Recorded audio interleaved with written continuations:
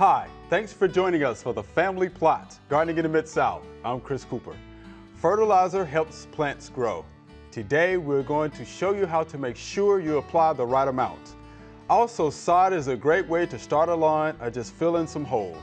Today, we're going to show you how to lay it. That's just ahead on the Family Plot, Gardening in the Mid-South.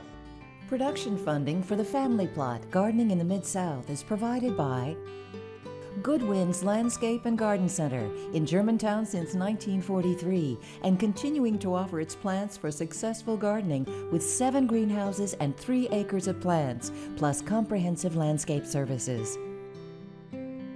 International Paper Foundation, the WKNO Production Fund, the WKNO Endowment Fund, and by viewers like you. Thank you.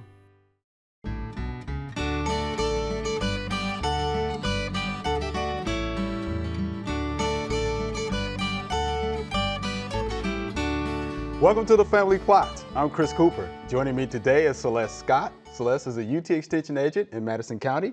And Booker T. Leigh will be joining us later to show us how to lay sod. All right, Celeste. Okay. Fertilizer mixing, and guess what? Math is involved. Yes, lots of numbers and math when we're talking about fertilizers. Darn it. Got it. Hey, math has to come in handy somewhere, right? It does, but you know, it's not hard math. Okay. So we're doing some basic, junior high math skills, nothing too difficult. Okay. We're going to do a little division, a little multiplication, and we're good to go. So I think I can handle that then. Yeah. All right. So where do you want to start with this? I see you have fertilizer here. Yeah, we got several places we can start. Okay. You want to start with talking about the parts of fertilizer? Let's do that. Okay. Well, fertilizers are going to have 3 numbers that are denoting what type of fertilizer they are. Okay. That's known as the fertilizer analysis, okay?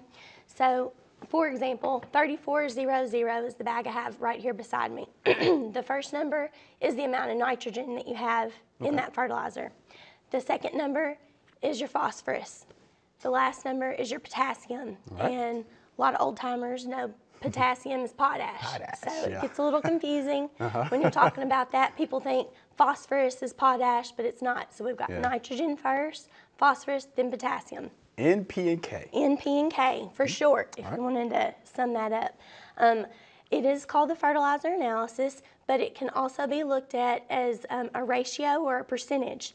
So these numbers are telling you the percentage that's in this bag of each ingredient. Okay. So 3400 has 34% nitrogen in this bag, and it's got 0% phosphorus and potassium.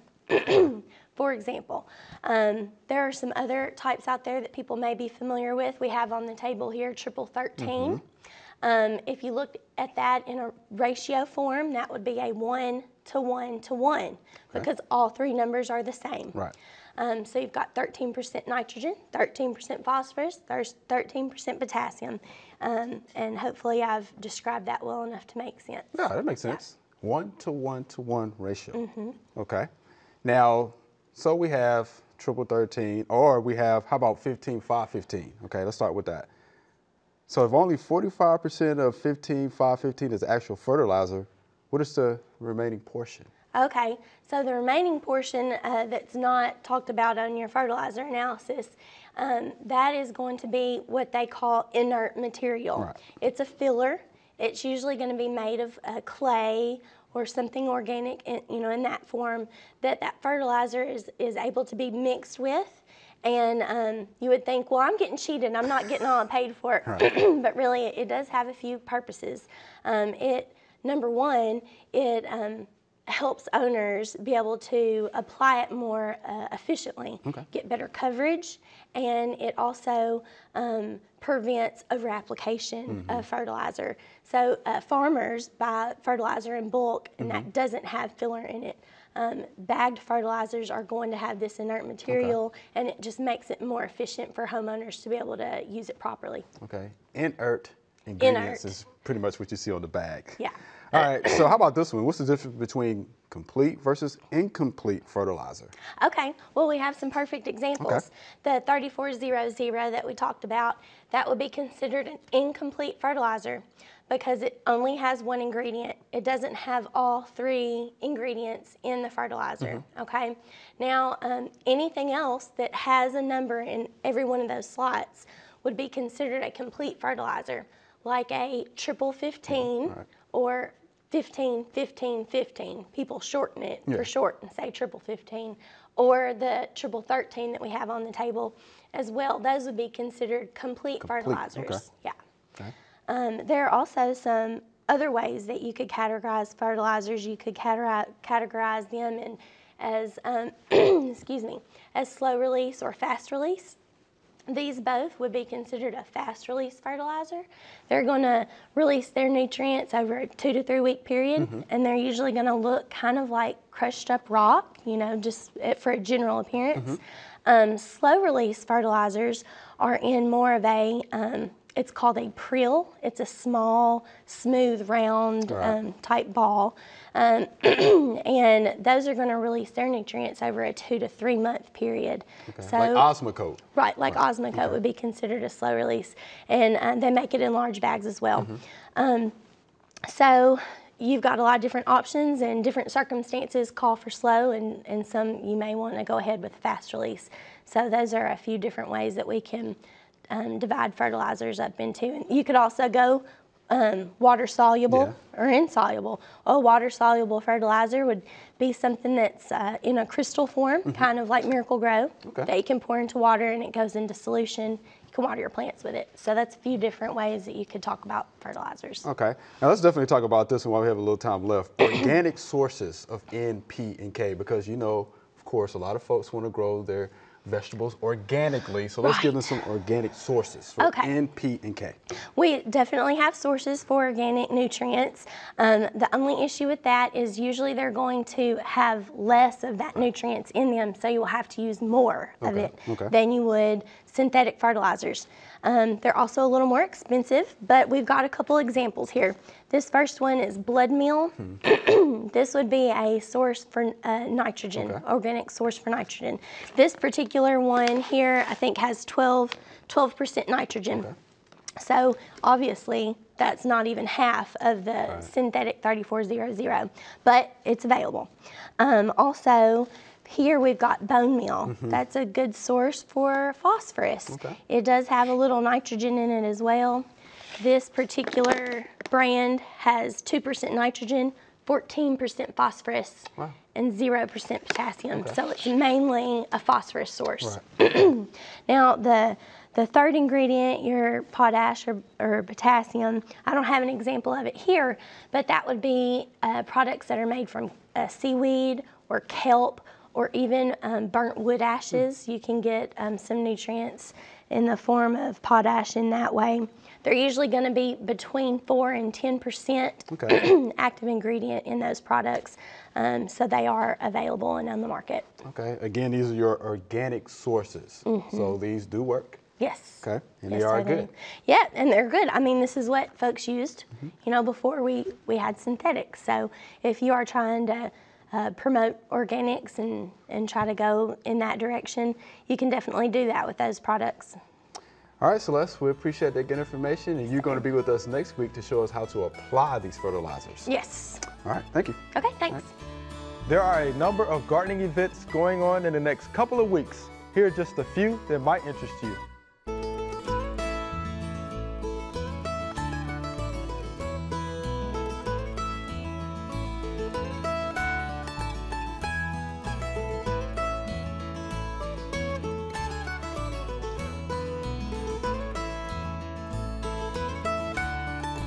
All right, so Booker, you're going to show us how to lay sod.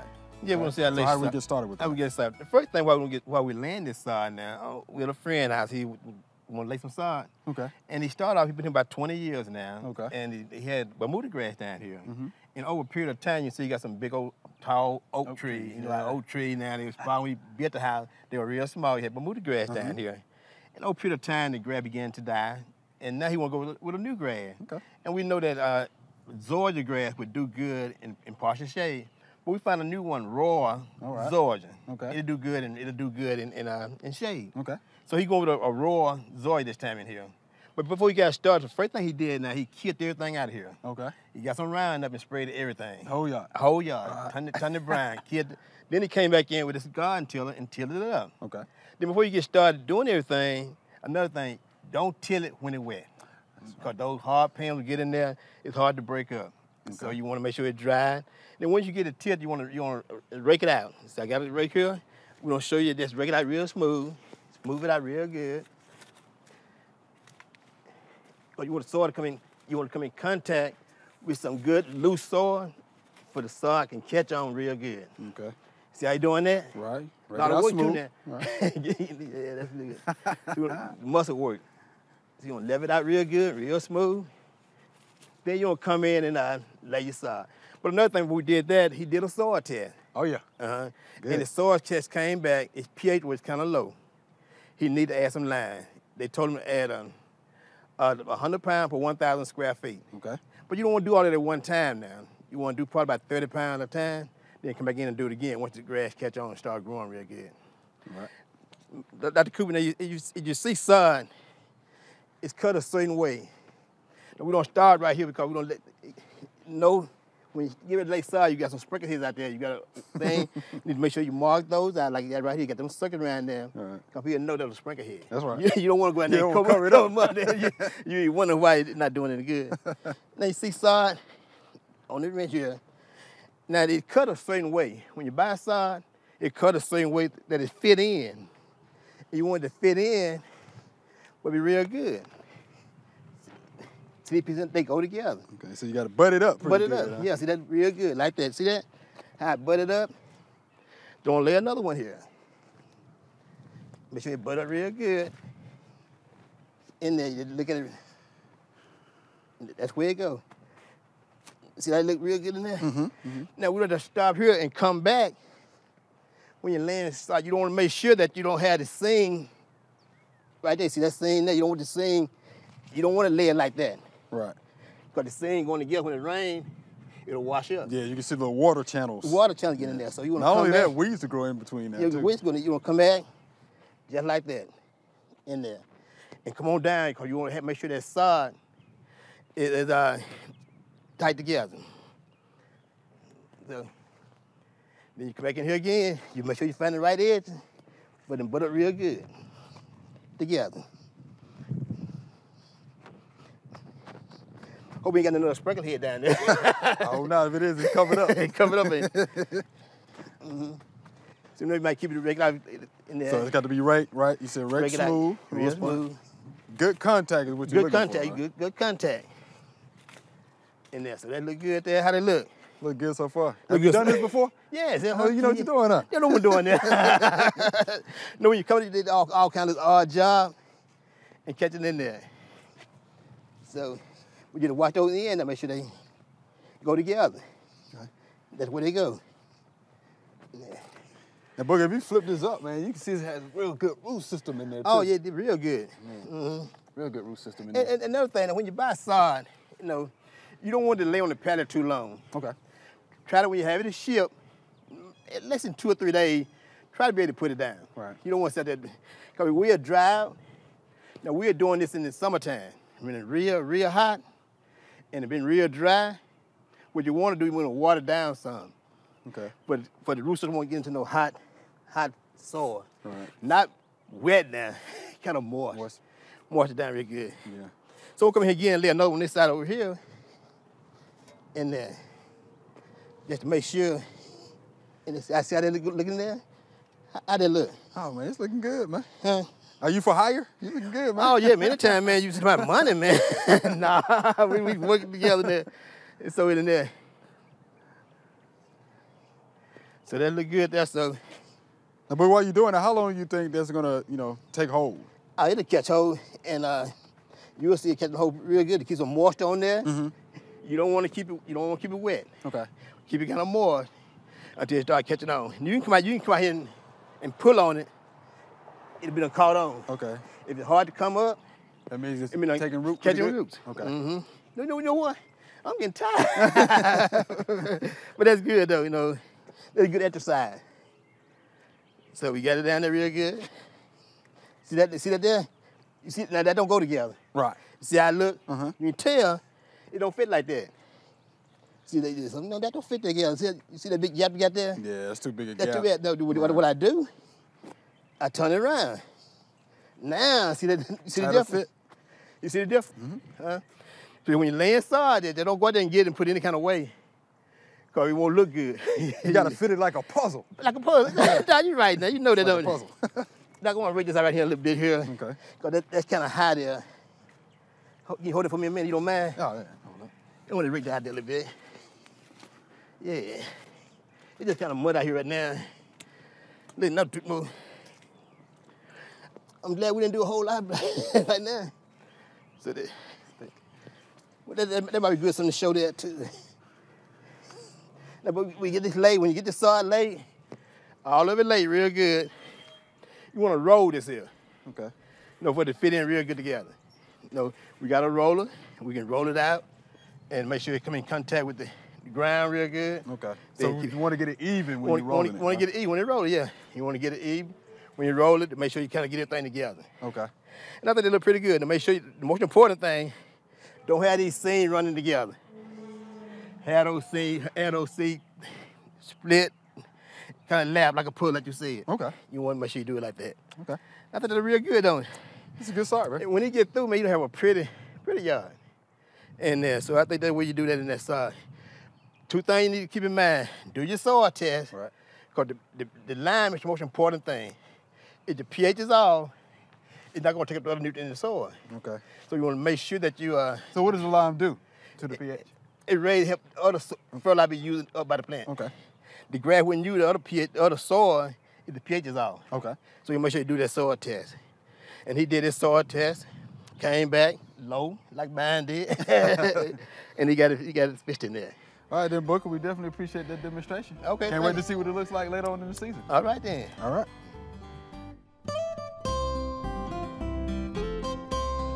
In agriculture, we have several different kinds of applicator tips for spray nozzles, and they all have different specific purposes. But for homeowners, what we're going to come into contact most often are these adjustable nozzles that are on 1 gallon pump-up sprayers and pump-up backpack sprayers. They have basically 2 different ways that you can spray them. You've got a steady stream if you open up your sprayer nozzle all the way, and this is what that would look like.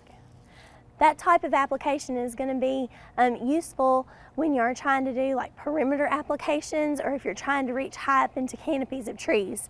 It's important for homeowners to know that a finer spray has finer droplets, and that actually provides better coverage. So if you're trying to get inside shrubbery and dense herbaceous plants, that's the type of spray you're going to want to use. And you can see how it covers a larger area, and it's a finer mist and a finer droplet, and that's what you want to use for adequate coverage. All right, Celeste, this is our Q&A session, so let's see what we have, okay? Here's our first question. Why didn't my daffodils bloom this year? Typical question we get this year at the Extension office. 3 things come to mind for me. Number 1, not enough sun. Okay, not enough sun, number 1. Number 2, they cut the foliage back too soon last year. Maybe their husband got a little antsy with the lawnmower. Maybe. And just went ahead and ran over. Just ran right over them. And so you need those leaves, because those leaves are going to be collecting nutrients for next year's growth. So just let those leaves stay there until they start turning yellow. They're going to brown out, then they're going to die out. Then you'll be fine. But yeah, if you cut them back too early, it's going to be a problem. Or the third thing is this, crowding.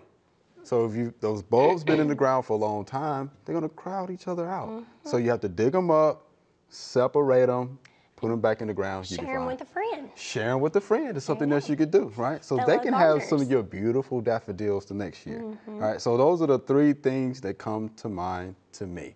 So if you do those, you'll be just fine. But don't cut the foliage back. Don't do that one. But yeah, divide them if they're crowded. Make sure it has full sun. You'll be fine. All right. Here's our next question. What is wrong with my azaleas? They don't grow.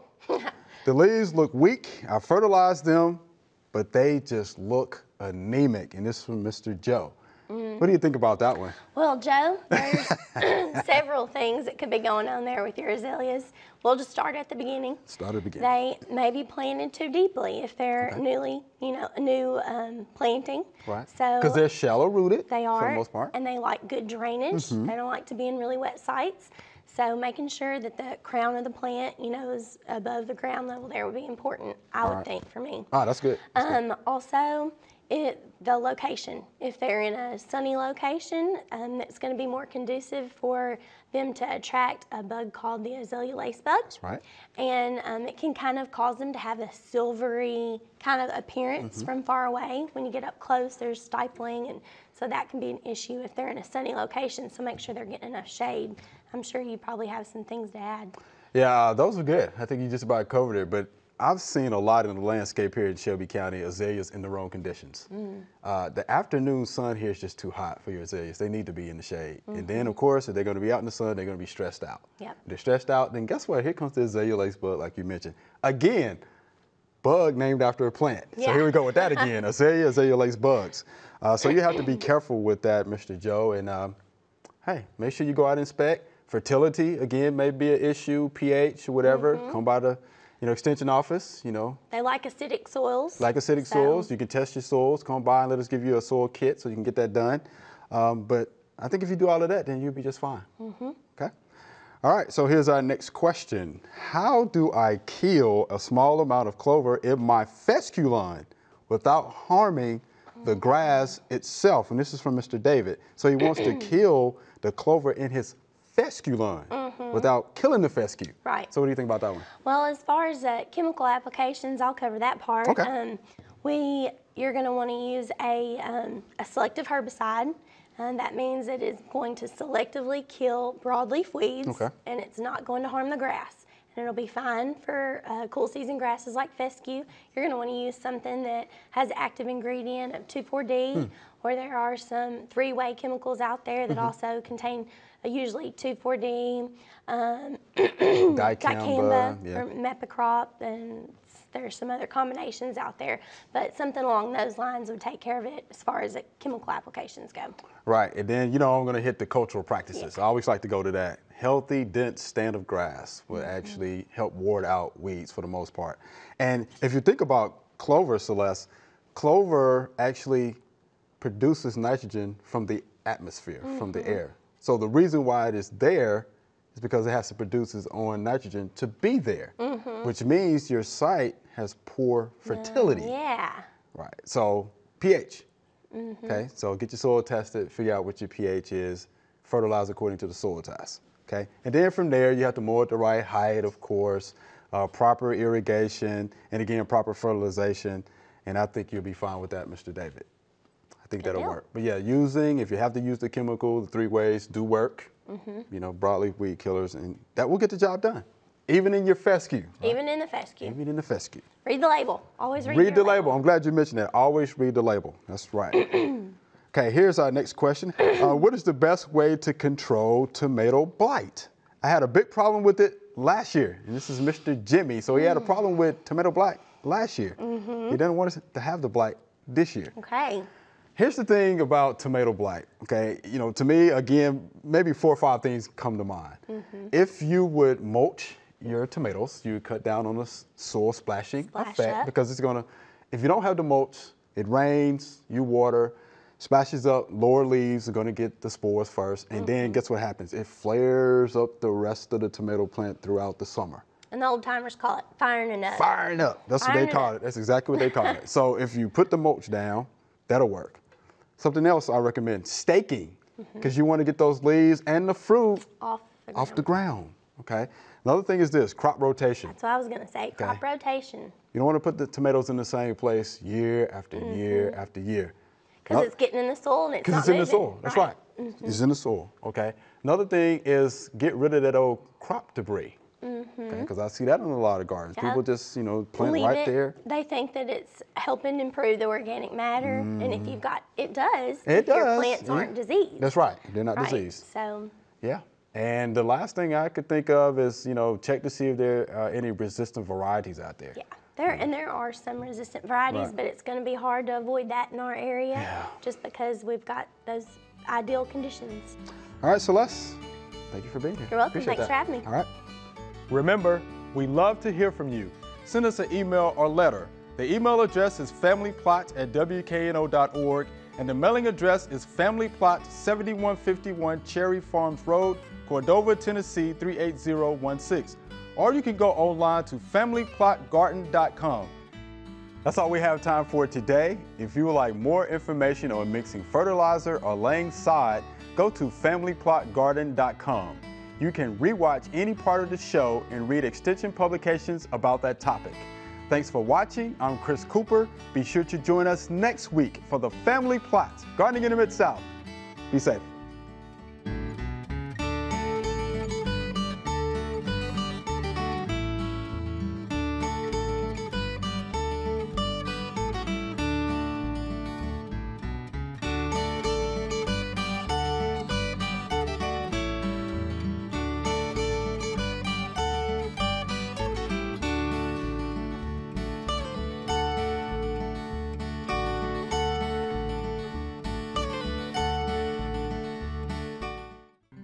Production funding for the Family Plot, Gardening in the Mid-South is provided by Good Winds Landscape and Garden Center in Germantown since 1943 and continuing to offer its plants for successful gardening with 7 greenhouses and 3 acres of plants, plus comprehensive landscape services.